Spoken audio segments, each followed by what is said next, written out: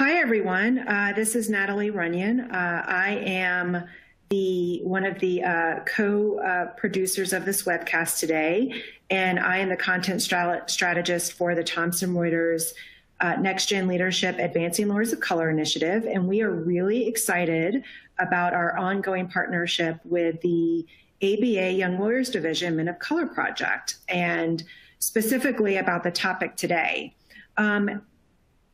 To cover off a couple of housekeeping items, if you have questions at any time, you have a Q&A widget where you could submit questions, and you can submit them throughout the webcast today. We're going to wait until about the last 15 or 20 minutes before we get to those questions, but just know that you can submit them at any time.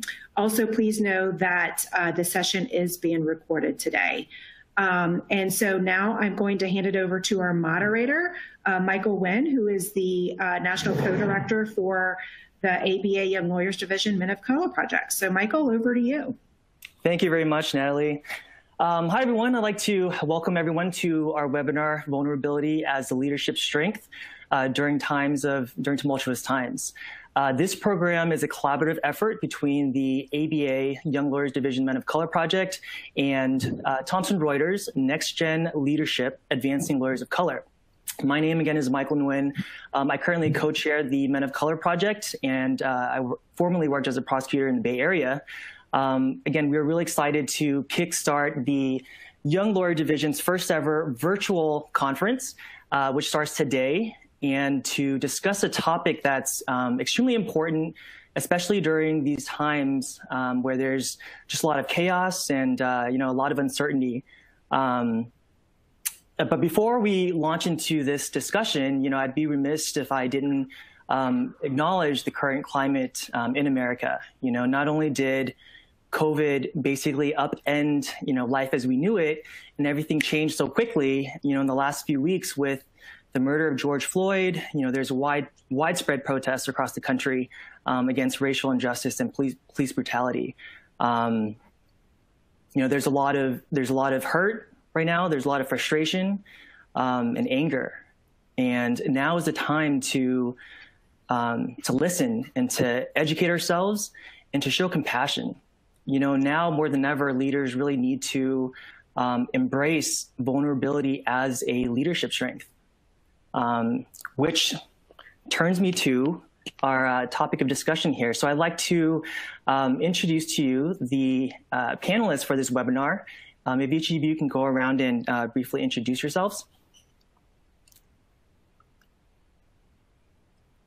Hi, everyone. My name is Donovan Bonner. I'm an attorney at Cobblins, Patch, Duffy & Bass, LLP in San Francisco, and also a WildD Scholar this year. I practice in Rounds employment law. Thanks for coming. Hi, my name is Adrienne Williams. I'm the managing attorney for the region of Conflict Counsel out of Hillsborough County in Tampa, Florida. I am also the former assistant director of the Henry Latimer Center for Professionalism at the Florida Bar, and I am the proud owner of a consulting firm where I do speaking and coaching. Hello, everyone. My name is LJ Chavis, and I'm a rising 2L at the Southern University Law Center located in Baton Rouge, Louisiana, and I'm glad to be here today. All right, thank you, everyone. So I like to start off with this famous quote that everyone's familiar with. People don't care how much you know until they know how much you care. Adrienne, what does this quote mean to you, and how does it fit into your understanding of leadership? That's one of the quotes that I always think about and use, and I've heard growing up in church. That's one of our things that we live by. And what it basically means is if you do not have a relationship with someone, if you don't know them, it's really hard to correct them. It's really hard to lead your people if you don't know them.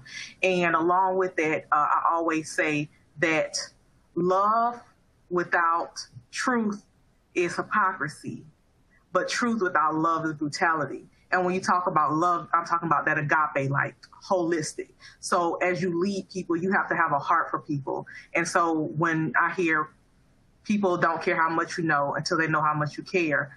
It's talking about that personal connection of checking in with your people, knowing them so that you can lead and serve them. Absolutely, and I totally agree with that. I think we've all been a part of, one-sided conversations where someone is doing all the talking about themselves, but not really asking about you or how you feel or what you have to add to the conversation. But I think it's time that we stop and we listen and we ask, before we want to give our, thoughts about our own self, we ask about someone else. We ask about what they're going through in their life or what they need or how they can be a better person. So I think it's a time for us to stop worrying about, so much about us and worry about, the person beyond you. It's a pivotal part of being a leader in pouring into the people that's around you. Oh, yeah, I agree. I believe that as it relates to the law school level, in terms of just having classmates, all you guys went to law school, you know how competitive and how stressful it is at times, and everyone's competing for that A or that B, and just to have a person who just wants to know how you're doing today, instead of, you have the answers to this question. It really brings a human element to law school. It brings a human element to you making a choice to even go through that drastic life change. So I believe that helps leadership as well. Right. So I think you guys are kind of touching on sort of this concept of being vulnerable, right? Donovan, what does that mean to you, to be vulnerable, and why is that such an important concept when it comes to leadership? Being vulnerable is being, not afraid to show your feelings, being okay with being in an uncomfortable situation. It's being okay learning or knowing that you don't know everything. It's being able to, ask questions or be put into situations that, might necessarily not feel right at the moment. It's kind of stepping out of your comfort zone. A lot of us see vulnerability as weakness, but it's actually strength, because that's when you start to learn how you can be better as a person or how you can contribute more to society.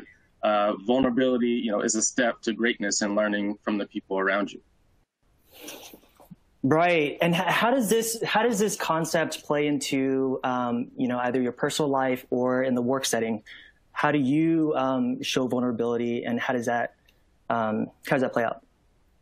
I mean, I think just in this day and age and in this time, there is a lot going on in the world. Me personally, during COVID, I moved jobs and I moved states. And then also on top of this, we are seeing consistent racial inequality and police brutality. And it gives this, out of control feeling. And you try to feel like what can you do to help your situation? So in wakes of COVID, you figure out how to work from home, how to connect with your peers, reaching out to friends, trying to, connect in some kind of way, and expressing your feelings. We're all dealing, with COVID in a lot of different ways. Some people have kids, some people living with their parents. So we're just all adapting, in different ways, and being vulnerable is talking about those feelings or talking about how you can cope with your situation just a little bit better. And similar when it comes to racial equality and police brutality, it's a little bit out of control. You try to figure out what you can control in that process, which is really, really difficult. It's coming from a place of anger. I'm exhausted. I'm annoyed, tired of this situation happening. I can control so much being remote in my house, but when I step outside, how do I control and add to the situation and giving to the world? So it's a little hard to figure all of that out, but there's some things, you can do when a storm's coming. There's some ways that you can prepare for it, but not prevent it. So you try to figure out the ways that you can add or, add a little bit more maybe to your workplace or have tough conversations with your friends in order to build on the things that you can't necessarily control in the outside world. Mm-hmm. Right. Adrian, what do you think about that? I think he's right on the money. And when we talk about being vulnerable, I say being vulnerable it doesn't mean you're strong, just like he said. It means peeling back those layers that we kind of put on for the world. And especially as attorneys, we solve everybody else's problems.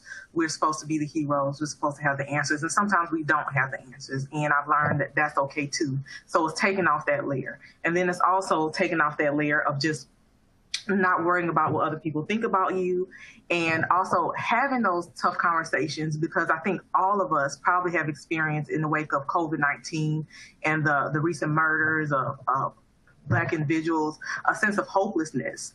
And I've literally had to have some tough conversations, even with the leadership in my job. So I'm grateful for my leaders for actually having a platform where we feel comfortable discussing these things, and then how we can take those, the things that we talk about, and apply them to our team, so that we're not just acting like this didn't happen. Because I told them, we can't act like this didn't happen. The riots are literally outside our window right now. Like, we see the people marching. We can't sit here and act like it's not happening. So how are we going to address it? And the last part of being vulnerable is just, let's see, I think, just like I said, having the tough conversations, peeling back the layers, and asking for help. I think that's part of being leadership too, because I came to a new position. I don't know everything. And so it's people on my team who've been there for years and years. And I say, hey, I'm going to depend on you for this, if that's okay. And I think that's also part of being vulnerable as a leader, admitting what you don't know. Mm-hmm. So you talked about having sort of tough conversations at work, and especially with everything that's going on right now. I think when we talk about vulnerability, it's being authentic, right? Being yourself and bringing your most authentic self to work. That means being able to share your core beliefs and your values, right? But what if those at work don't embrace those values? Right? How do you even approach that? How do you bring it up and be vulnerable? And what is the effect of that? Well, I will admit, every work environment is not going to be welcoming to this type of topic. And that's when you have to have a group of people, and I call it my board of directors for life. And these are the people who I talk to about these kind of things. And these may be my mentors. These may be my parents. It may be my pastor. It may be someone who's a spiritual leader, or some of my colleagues. But you have to have a group of people around you who can uplift you, especially in our field, who you can reach out to if you have some sort of issues going on. Because I do have colleagues who don't have the luxury of being able to speak, like I do, candidly. And this is not new to me. I've been having these tough conversations for years. And so I'm the girl who everybody swept to the back of the room, and now this is suddenly popular. But sometimes it's not popular to have these conversations, and everybody does not have the lifestyle luxury of being able to speak that, because they need their jobs. And so outside of that, you have to have a core of people that you can discuss this with, and even counseling if needed. And I think that's part of what we need to understand, is that if you need help, if you are stressed, if you do have some sort of heavy weight on you, reach out and get help. Mm-hmm. Yeah, I think agree. Go ahead. Oh, no, I was just going to mention that, I agree. Like, you're definitely, going to clash personalities with people as you come across them. And that's okay. Like, you're not supposed to get along with everyone. I think it's important, like, to have that core group of people who know you, and to know your personality, to know what you mean, when you roll your eyes in a certain situation. They know what you mean when you pop your lips in a certain situation. They know your movements. They know how you respond to certain situations.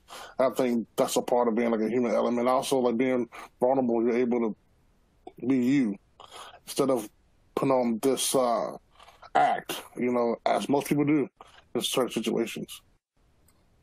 Exactly. I think there's tough conversations that have to be had, and obviously we're all in very different job and financial situations. But if your workplace isn't reflecting necessarily the values that, are within you, then maybe it's time to, recalculate and think, where you might want to put your energy, or, restart your career or do more. I know it became an issue with, some of my friends.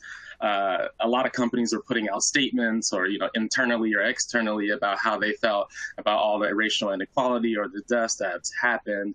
But some of my friends, there was no statements, it was silence. And they didn't really know how to react. And they were trying to figure out whether they should step up and say something, right? But you don't want to be the one to kind of poke the bear, or, kind of cause a ripple effect. But sometimes you need to be. There's ways that you could approach it, and there's ways that you can handle the situation. But sometimes you can be vulnerable and, slightly disruptive to start the conversation. It could go a lot farther than maybe you think it will. Right, right. And when you do that, when you are sort of sharing, you're being vulnerable and you're sharing your authentic self, what are the effects of that? Has it been positive for you guys in the workplace, positive or negative, either way? I think, I mean, for me, when I'm able to just be me, it's been very positive.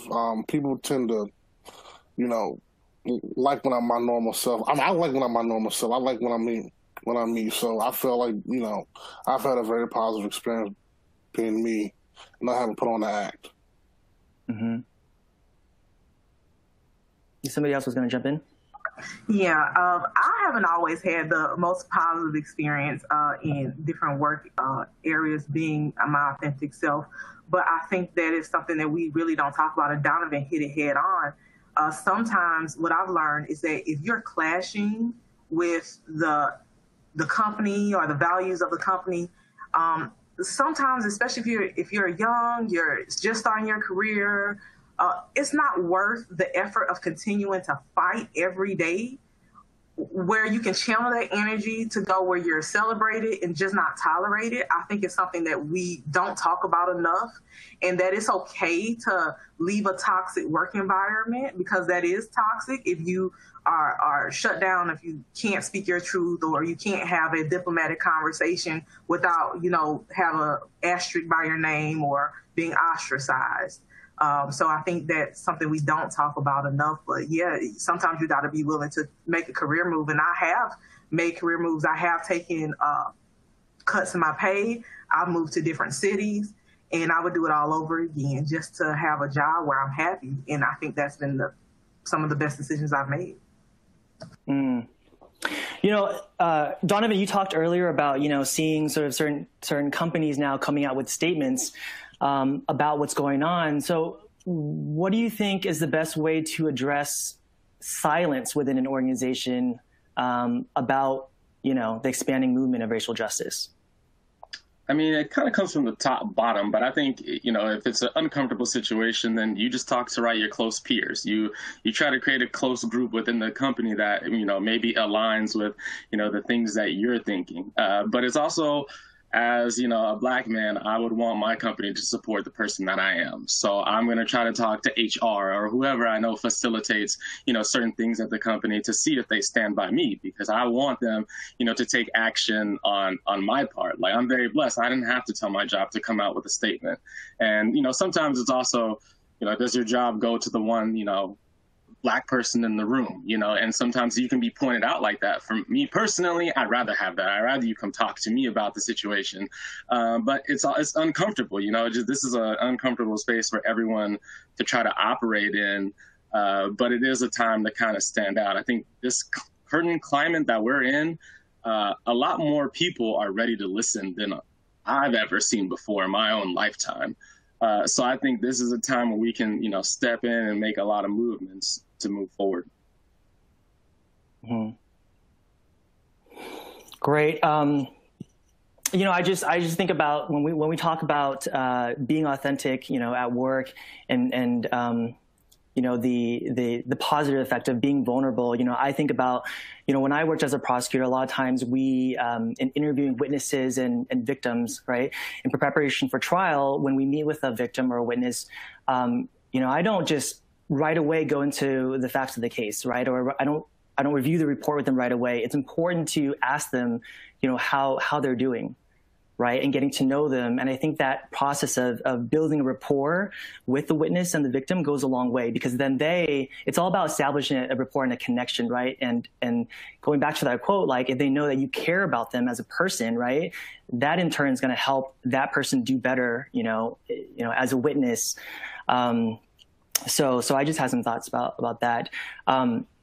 Question for you guys. So how do you transition from acknowledging that that a part of your life is out of control, and definitely right now with everything that's happening with COVID, how do you refrain your mindset to go from negative to positive? I mean, are you even doing that, or is it? I know it's easy just to dwell in like a lot of negativity right now, but how are you guys reframing that mindset?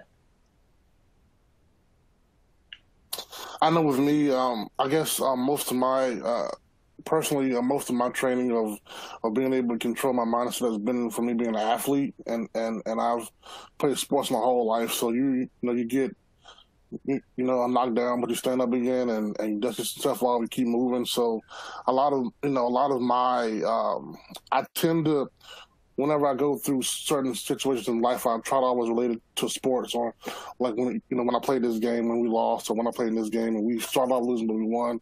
So it's more like with me, it would be more of an athlete's mentality of how I go about life, if that makes any sense. But that's how I get through tough situations. Mm.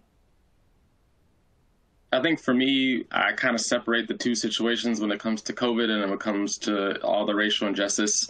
With COVID, it's a little bit more okay for me to balance and be more positive about it. A lot of people are going through this. I still have a job. Like, I'm able to cope in different ways and being around family, that type of thing. But when it comes to the racial injustice, I'm still in the middle of figuring out how to cope with it and how to have a positive attitude. Because I'm still angry at this moment. But I mean, what I try to focus on, what I think will get me through, is literally a hope for a better tomorrow.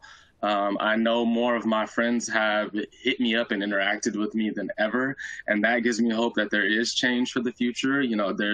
As I said, I have to be more vulnerable and talk about my feelings and frustrations, what is going on in my life. But it is still a common, a place that I'm in right now that it is kind of hard to see the light on the other side, because it's something that I've been dealing with my entire life. So it's like, I'm still going through the same thing I was going through, as I came into this world. So it's kind of like, how do I be resilient and keep moving forward when it's always something that I had to deal with? So I think it's hard to kind of jump over the hurdle and be positive, but certain aspects in your circle. And like I said, I think the world is changing and more people are willing to listen now. That gives me the slightest bit of hope that, this may change for the better. Mm-hmm. I can agree. And first of all, thank you for just being honest about, I'm angry and I'm still there. And that's exactly what I was going to say is I don't necessarily try to move through the negativity so quickly. I sit in it for a minute because it's important to honor your feelings, and you don't always have to be happy. You don't always have to be okay, and it's okay not to be okay. And so I think that's part of moving forward, is not just because I think also as a woman of color, is to think, oh, you're such a strong Black woman. I don't have to be strong all the time, sometimes I do have weak moments, and sometimes things do bother me. So I sit in that for a minute and I honor what I'm feeling, and then I get up and I think about what I can do to fix it. Or if it's something I can fix, I do. If it's something I cannot fix, I realize I try to figure out how to work around it. But I sit in it for a minute. Mm. Donovan, you brought up, resiliency. How does resiliency fit into the growth mindset? Resiliency is amazing. That's being able to withstand, or overcome something, quickly or through a period, try to get through these difficult situations, but it's also tough. It sometimes calls you to be strong when you don't really even want to be strong, or where you're trying to find the effort to be strong. So it's kind of like, how long will I always have to cope, with these racial situations? How long will it have to be? But, pushing forward is the resiliency that I know I'll always have to fight. I only have a choice to fight. There's no way that I could give up. So that's how I see as being resilient, is that I'm moving forward. I could be more vocal about the change that I want to see. And it's not important to focus on how we continue to be knocked down through the adversities of life, but how I could come back stronger and how I can affect the world. So the resiliency is kind of trying to focus on that and keep pushing forward, even though you might be in a time of turmoil. Yeah, and LJ, resiliency for you right now is extremely important, right? You're entering your second year of law school, and I don't know if you're going back to your schools, having students going back to campus in the fall, but there's a lot of uncertainty for you in terms of your summer internship and what's ahead. So how are you incorporating resiliency into your framework right now? I just think taking things a step at a time, a day at a time, helps that process, because this is such a new process. Literally, my life changed when I moved from Washington, D.C. to Baton Rouge, Louisiana, to go to law school, and then it changed in the spring semester when we had to do law school from home. So I really think just making it through, pushing through, and taking things a day at a time helps me get through, this, time we're in. And also, as I stated earlier, just having people to talk to, having an outlet of people who are not in law school, who are not lawyers, just to talk to, help me get through the situation. Mm-hmm. And Adrianette, how about you? I have a motto I live by because I play basketball too. And one of the things is you can't do anything until you show up. And so a lot of times I just tell myself, you know what, I just got to show up today. And once you show up, the greatness is going to take over. So sometimes my mindset is just keep showing up. And I think that's resiliency in itself. Just keep going back for more. People say, oh, she's back for more. He's back for more. Yes. And if you keep showing up, that's the first step to actually being great. You got to be there. And also with everything going on in the world, we want to do so much. But what I've learned is operate in your gift. Like, use your gift to make changes. You may not be able to march on the front lines, or you may not be able to do what everybody else does. But if we use what we have, our special gifts, and mine is speaking out. I've been speaking out forever. I've been training. I've been teaching. And so I decided I'm going to continue to do that because that is the way I can contribute best to the world. Yeah, I think with the growth mindset, a lot of times people think that just through hard work and dedication that basically having talent in the brains is like enough, right? But that's not enough. You have to be resilient, and you have to show vulnerability, right? I think we talked a bit about this earlier, but being vulnerable with your friends or coworkers is not really easy, right? So how do you sort of let that guard down? Like, how do you approach that? Oh, that's definitely a process, I believe. That's something that happens over time. You just don't, let that wall down easily. So I feel like the more comfortable you are with that person, the more time you spend with them, the more they get to know you, the more you get to know them, the more you guys get to go through things together and grow together. I feel like that helps you in being able to be vulnerable with a person. It's like anything else, like in sports or like in a relationship, it's just like the more you go through, the more you learn about each other, the more vulnerable you can be with each other. Absolutely. I think it goes back, to the quote that we started with, caring. Like, if I feel you care about me, that's much more easier that I could tell you about something that I'm really feeling. And if I, give off my emotions where that I care about you, your feelings, although I might not agree with everything, if I care to hear and listen and know your thought process, and we can have a, facilitated discussion and talk about it, then, that opens up the door for letting the guard down because, each party is willing to, engage. Although they might not agree on everything, you can engage and you can learn from each other. So I think it kind of starts there. Adrianette? Can you repeat the question one more time for me? So how do you gain the confidence to let your guard down and show your vulnerability? Because that's not an easy thing to do, right? No, it's not. And I think they hit on it. Is number one, everybody doesn't deserve your authentic self. I hate to say that, but everybody does not deserve the best of you. You can give them, you can be cordial, but everybody doesn't deserve your deepest thoughts.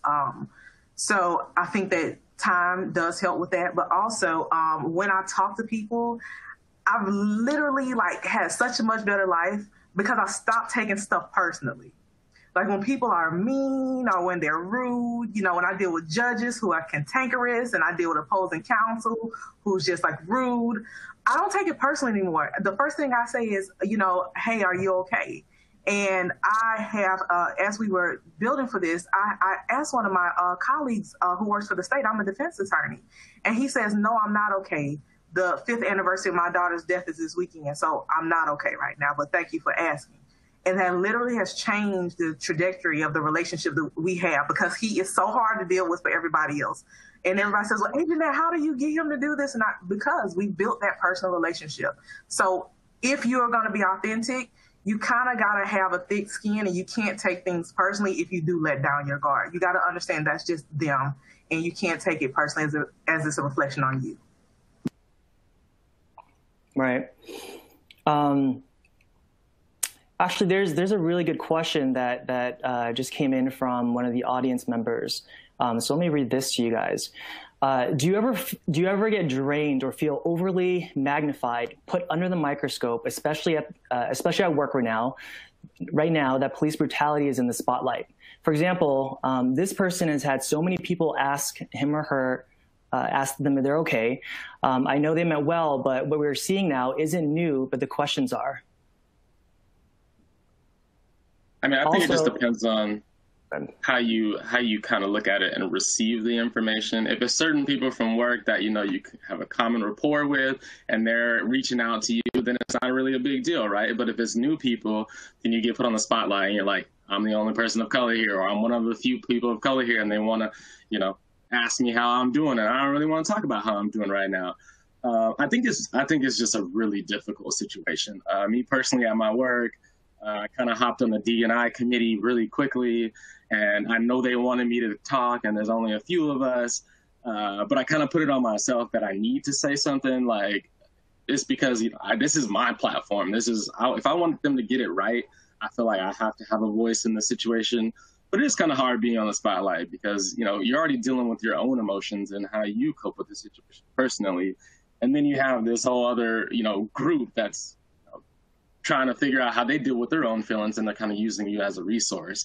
So it's, I don't know, it's unfortunate, but it's also, in a way, it's better to be seen than not, not seen at all, in a way. So I think if they're asking you questions, obviously there's a way that they should approach the situation, but sometimes that's better. I know, like I said earlier, I've been dealing with this my entire life, and now people finally are acting like they care, or maybe they really do, but almost that's better, you know, for the future and for a change forward. Mm-hmm. So, go ahead, Adrian. I was gonna say, I think just like you say, you hope it's authentic, and I think that's what Donovan is saying. Like, what hope is that this is authentic, because if it is, it's an amazing opportunity to move forward. But I think we all have that little, like, what if everybody's just doing it because it's popular? What if everybody's just doing it because it's lucrative, or now it's a new hot thing to talk about? And so that's part of the hope too. Sometimes I was always resistant to being the person who, well, I remember in school, I was a business major. I was the only Black person. The teacher said, how do you feel about affirmative action? And I remember feeling just so like, why would he ask me? Out of all the people, I was embarrassed. But what I've learned is that, number one, people who are allies, who are not Black, who want to help this cause, do your research, you know, learn, read, and then come with questions after that. And I think that's part of it too, is you have to educate yourself, because every person of color is not going to be a champion and be able to, just like Donovan said, they may not have the bandwidth at that time to really champion for the cause. And then the other part of that is, I realize that if I want other people to champion for the cause of equality and diversity, I can't sit back on the bench and expect other people who don't look like me to fight and advocate harder for me than I advocate for myself. So that was kind of my wake-up call to being like, okay, I'm going to get a seat at the table when I get there. I'm not going to look around and wonder why I'm here or whatever, but while I'm here, I'm going to do the work and champion for what I feel like is the right and ethical and professional things.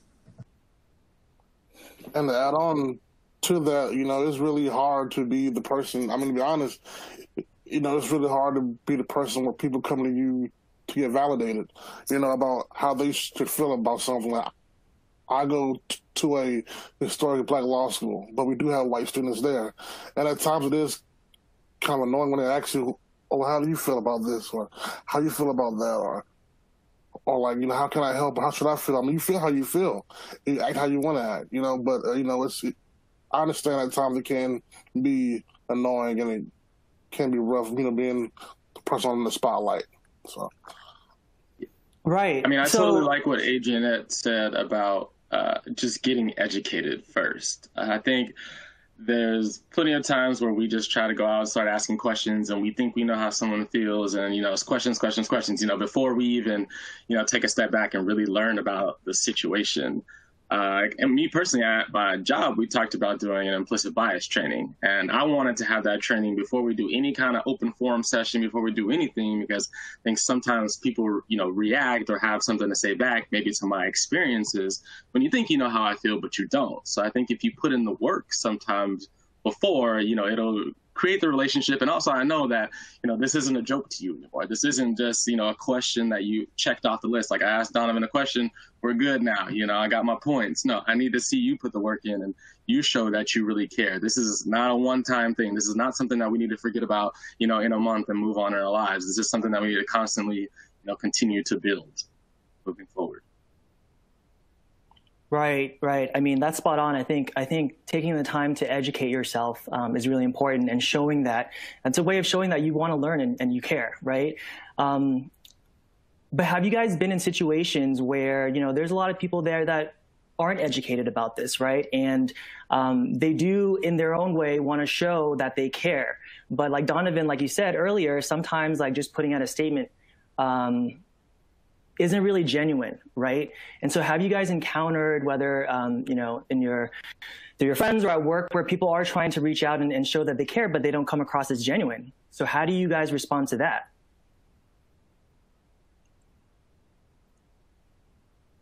I think it's tough. I think you respond to the person the best way you can. That's the only way you can, kind of control the situation. But if someone isn't being genuine towards me, I kind of move on. It's just not something I'll continually engage. I try to work around them. I try to make influence around them. And maybe I'll, hit them another way, and it can work out another way. But I need you to come from a place of humbleness and be willing to listen and understand before I can really pour into you. Like I said, I want to be vulnerable when I know you really care. So until we kind of get there, I don't want to come at you as an angry Black person and you're not understanding what I'm saying and try to force you to get the understanding what I mean. I need you to already come from a place that you're willing to talk about it, you're willing to understand, and that you actually care, and you're willing to learn about the situation. I always ask a question. I always say, when people say, well, how do you feel about that? Or what do you think? I said, do you really want my answer? Or even when I go, seriously, I ask, do you really want to talk about this? Or are you just asking me? And this is your chance to back out, because we're going to have a real conversation. And seriously, that's how I ended up in my new position, is because at my old position, I was speaking at the Florida bar. And when I got there, they wanted to change the agenda, and they wanted me to talk about my experience as a Black attorney. And I said, well, that's different than talking about diversity. Now you're asking about my personal experience, and this is different. Are you sure you want to hear what I have to say in this room full of people who don't look like me?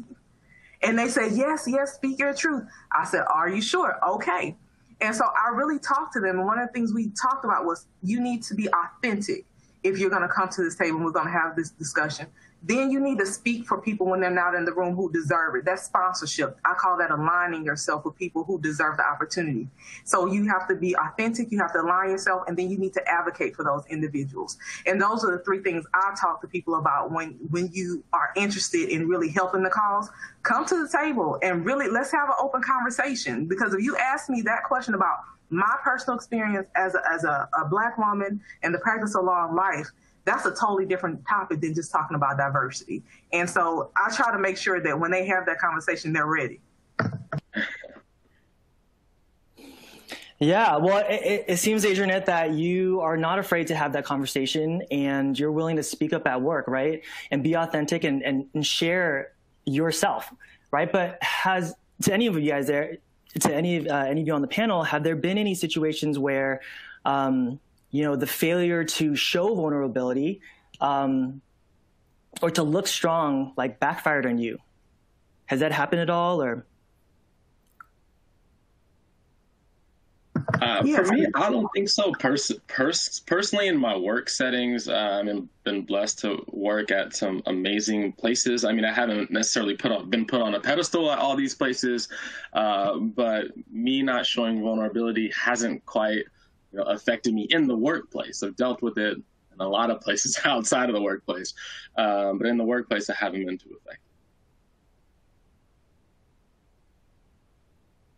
It has affected me, but in those situations we just talked about, you recognize, I think I like it because then you get to see the person for who they are and they're revealing themselves. And just like we talked about before, that may not be the environment for me long term. So I may need to start thinking about my next step. And if you can be delivered from evil, don't keep in touch. I agree. It just, it is really depends. Like, I haven't really had an experience in that, realm, but I mean, I've been around people who have. It just really depends on how they respond to it. Okay. And I think that's just part of it. You're not gonna. Everybody's not gonna receive you well, and you got to accept that part too. So we had another good question from the audience, and somebody asked, how do you balance the need to be an expert on a legal matter in front of the client and be vulnerable enough internally to admit that you don't know everything? I'll let the lawyers handle this one. I just think there's no way you're going to know everything, right? I think we're knowledgeable to the point that, we can carry on a conversation, but it's okay to be like, I'll get back to you. I can't quite answer this question right now. But, you kind of, you figure out a way to give them an answer enough to where they can deal with it now. But I think it's better to put yourself in a position where it's like, I can get back to you. I'll just look into this, a little bit more, and just kind of put the conversation at pause there. You don't want to jump into the, the malpractice or jumping out of your comfort zone and saying too much. So I think it's hard, but it's a balance there to just be like, I don't know. I mean, a lot of clients expect you to know everything, and why are you billing me for so much and all of this? But we don't know everything. We can't keep everything in our heads. So I think it's okay to say, kind of have to go back to the drawing board and try to understand this a little bit more so you can, flesh out the complete strategy for them. I agree. I just say I don't know, and let me find that out for you, and I make sure that I give them a deadline. I get back with them with a thoughtful and full response. Most of my clients appreciate it. I don't really have an issue with saying I don't know something. Right. So somebody asked me actually earlier about when I talked about building rapport with witnesses or victims in a case. And how do you do that when your time is limited, when you're limited to 1 hour scheduled Zoom meetings and those limited times have a full agenda? Well, I mean, I think even with an hour, there's still enough time to check in with people, right? And to see how they're doing. It's just simple questions that you can ask, right? Like, how's your day? How do you feel about being involved in this case? Gives them a chance to really tell you how they feel. It gives them a chance to be authentic, right, about their feelings and their involvement in the case. And overall, it just helps. What about you guys? What do you think? I mean, I think it's just one of those things you can make time, right? And clients, you talk to them multiple times usually. It's not just one interactions, it becomes a consistent relationship. So it's not every time that you have to get into some deep conversations, but over the flow of conversation, you build a rapport. You have, the first 2 to 5 minutes might be just pleasantries. So I think there's a way that you could build it in if you really want to.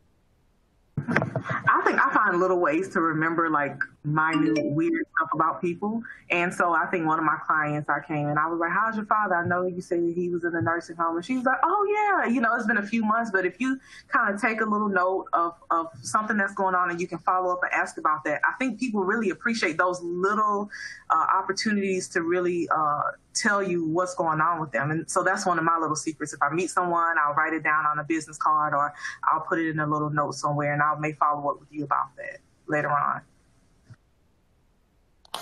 I haven't had the experience with like clients, but I have had it with family members, and it's just, making time to speak to your family members while you're, going through, the process and just asking them about certain things that you remember was going on at the time you left. And so I found that to be helpful as well. Yeah. At a time like this where, there's quarantine and shelter in place and we're not socializing as much in person with people, right? I'm curious with your where you guys work with your supervisors or bosses before you guys have meetings, are there sort of check-ins? Like, how are they handling this? Yeah, I have weekly check-ins. And I'm also going through pretty much all the partners in my firm and having some kind of introduction check-in meeting as I started a new job.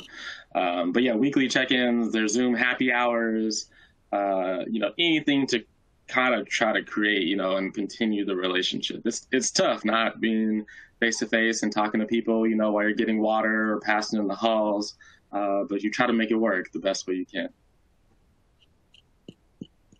I've done the same thing because I just started a new position as well. So I think I was the one who asked for the weekly check-ins via Zoom, and those went well. And then I told each of my team members, I'm going to call you individually because I do have an open door policy, but I'm not going to wait for you to reach out to me. I'm going to reach out to you. And so funny enough, no one reached out to me, even though I offered them that. But when I called them and we started talking, most of the individuals on our team needed something. Maybe it was like they wanted to go to CLE because they weren't sure about some sort of some area of the practice of dependency. And that's something that I can easily do for them. But I would have never known that had I not taken that initiative as a leader to go to them and check in with them. And I think that's the power of checking in with your people. Yeah, my school has done a great job with keeping up with us and wanting to know how we're doing. We get weekly emails from staff members just wanting us to check in. Like, I got a call yesterday from my contract teacher just want to know like how everything's going, how am I doing. So, we definitely have weekly meetings, weekly calls and talks with our classmates and or instructors and administration. Nice. For those who do want to educate themselves about what's going on, about racial injustice and systemic racism in society, do you guys have any suggestions on how to do that? What resources are out there that people can look into?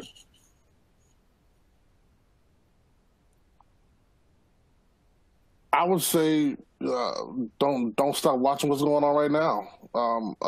This is something that I feel like this is a great learning tool, and as Donna mentioned earlier, that people want to respond now, and I think that's great because so this is time to learn. Keep watching because it's still happening. So I think that's a great tool, just to keep watching what's happening right now. I mean, just look up Black Lives Matter, Know Your Rights campaign, work with the Men of Color Project. There's so many different outlets out there. It just takes a quick Google and you can find it. If you want to put the work in, the resources are out there for you to put the work in. I think the same thing. Find some portion of it that you're passionate about and learn more about it. And so, like, if you're interested in, like, it always push like voting because that's one of the most important things that come from this. If we don't have leaders in place, just like we're talking about today, if you don't have leadership who understands the importance of tolerance and diversity and inclusion and all those things, then all this is for naught. And that's where voting comes in. So if that's your thing, why don't you help people register to vote? And that's going to help you. Is when we talk about cognitive dissonance, it helps break that cognitive dissonance because you're actually doing what you believe in. And I think it reinforces the pattern. So find some little thing that can help push forward the cause that you believe in or that you want to learn more about. And I think that's the best way to do it. And also, you being involved, like, doesn't really mean you have to be the one out there speaking all the time because, like, everyone has their own skill set. Like, if you're an advocator, go talk. If you can write, make posters and emails. If you can draw, go draw posters. I want people to know that being about the cause is not all the same thing. It is different aspects to being about the cause. I'm glad that you said that, because I really was torn about that when all this happened. I was like, I want to be on the front lines, and my dad's like, you're in the booth. You can't be on the front lines. So you have to find another way to do it. So I think you hit it on the head, LJ. Everybody has to operate in their own passion and their own talents. Exactly. So, curious, how do you think our audience can leave here from this webinar leading with authenticity and leading with humanity and checking with others to see how they're coping, whether it's with COVID or with everything that's going on, whether it be with peers or your supervisors or clients or colleagues? What do you guys recommend? I mean, a phone call, a text, an email, anything. I think, but you change the conversation. So many times we'll see somebody and it's like, hey, how you doing? I'm good. You're good. Oh, we all good. And then boom, you move on to the next thing. I think it's time to, maybe say that you're a little bit more, than just good. Maybe I'm not good. Maybe I'm feeling this, or maybe I want to learn about the situation that's going on. I think it's time to open up the door and be more vulnerable and, try to, extend the conversations a little bit more. So I think reaching out, people always love, to know that somebody's thinking about them. So reaching out, trying to connect to them is the first place to start. And I think reaching out and also challenging them and making them have the hard conversation to really express themselves, because a lot of people are not going to express themselves just the way it is. So I really think that, I think you show you care by pushing people to have the hard convos and to express, how they really feel. I think also in having that, you want to create the environment for them to feel comfortable enough to have those conversations. And so I think that does come with, just like going back to the beginning, building those relationships. I have people who I check in with every day. I have people who I check in with once a month. I have people who I check in with once a week, and I have a list of those people. And so sometimes I just cross them off each month. I say, okay, I call my mentor this month. I call my grandmother every day. And certain people I check in with all the time. And I think that's also part of it, staying connected and checking out. And when we talk about it, you have to be intentional about your efforts. There's actually a question here from the audience, and they want to know, how does intersectionality show up at your work? So how you as a Black cis man center Black women, Black trans folks. That last sentence is a little confusing, but yeah. So how does intersectionality show up at your work, if at all? I mean, I'm a Black woman, and usually I'm the only one in the room full of white males for all intents and purposes. We do very good in our organization with diversity, but I'm the only one, and sometimes it's my job to speak up. But also, I really like my leadership because they have hired people who are different. And I mean, we have people who are Jewish, and we have people who are Muslim, and they are from Russia, and we have people from all over. And I think as we move forward and we talk about intersectionality, I like to call people to the table. You say diversity is important to you. Let me see your board of directors. You say diversity is important to you. Let me see what your executive team looks like. You say it's important to you. Does that one token manager you have who's a person of color actually have a voice, to do they feel ostracized? Let's really talk about it the way it needs to be talked about. And so that's how it shows up for me. I try to advocate when it does show up, and I try to treat everybody with respect. Exactly. I think you hit it perfectly. I mean, I'm often the only Black person in the room, or one of a few. So I think how I carry myself and, how I act in the room goes a long way. But it's also pushing the conversation, knowing, that I shouldn't be the only one. I shouldn't feel in this position. And when I'm here, I definitely shouldn't feel uncomfortable. I shouldn't feel two steps back, when I walk into a room. So I think creating some comfort level, where you work, and pushing the diversity conversation, pushing the executive leadership. Where are all the Black partners? That is a huge thing that we are missing. And it's a conversation that needs to be had. And it's just, slowly, easing the conversation in there. I think if sometimes you come from a place of attack or, anger, it won't necessarily work out. But I think it is a conversation that needs to be had.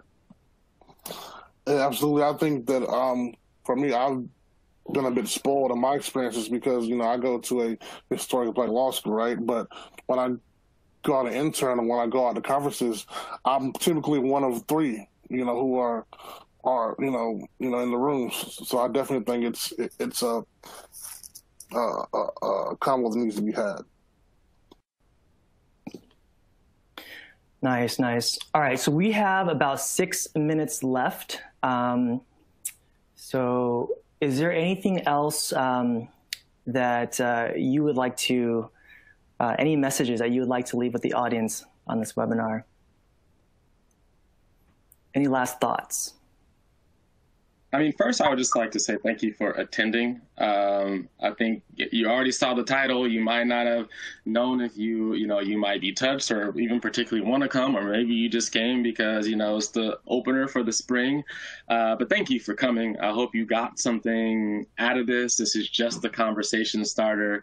I ask that you just continue to push the ball forward. This is a rough time in all of our lives, just dealing with COVID and, everything else that is going on in the world. So I ask that you, be the person that you want to be the person for change, and continue moving forward.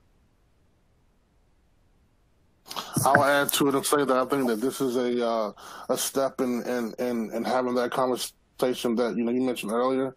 And I think that, again, like Donna said, thank you for having me. I hope that I've added to some form of their knowledge about anything, if that's possible.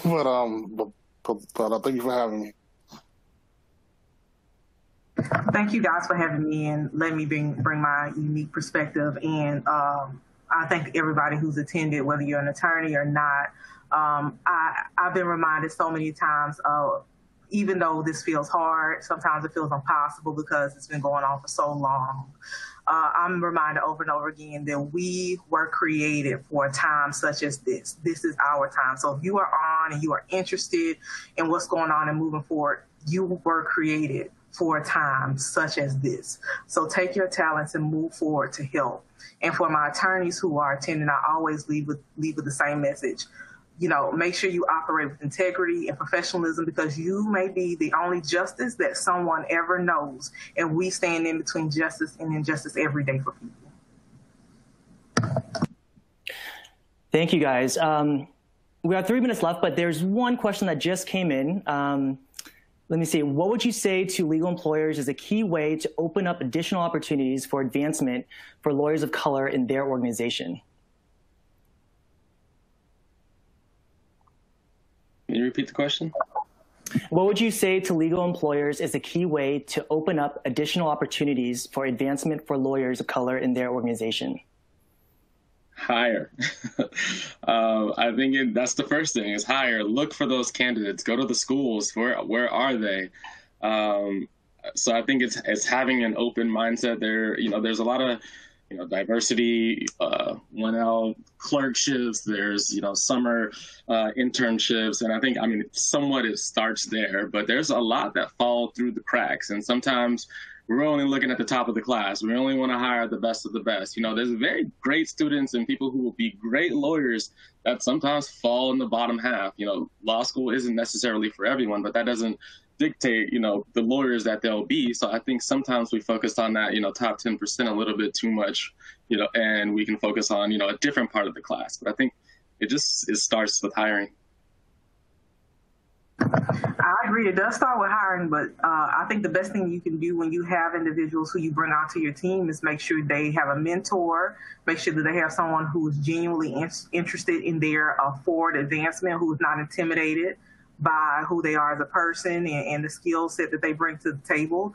Also provide them training and transferable skills so that they can grow in their position, because the best thing we can do as leaders is give people all the skills and training they need to go, and usually those are the ones who stay and make our organization the best. Great.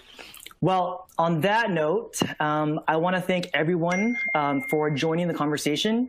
I want to give special thanks to our panelists, Adrianette, Donovan, LJ, for taking the time to be a part of this panel, for sharing your thoughts and furthering the discussion on this important topic of vulnerability as a leadership strength. And I hope that everyone attending this webinar was able to learn something and incorporate some of the lessons into your personal lives, right? The importance of being authentic, the importance of showing your humanity and being vulnerable. And that when you do that, that'll make you a great leader, right? But also bring positivity, into your work and personal life. So, and we all know that we need that now more than ever. So thank you everyone for attending the webinar, and have a great rest of the week.